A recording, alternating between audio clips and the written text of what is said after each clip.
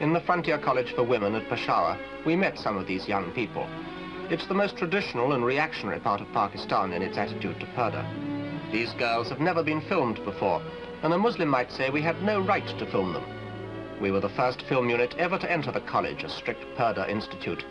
Inside these walls, the girls go unveiled because men are prohibited.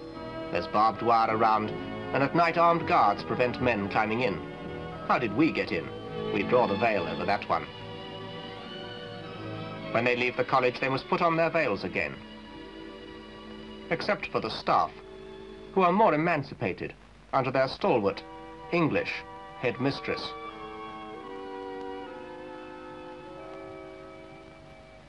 Pakistanis know that their present revolutionary regime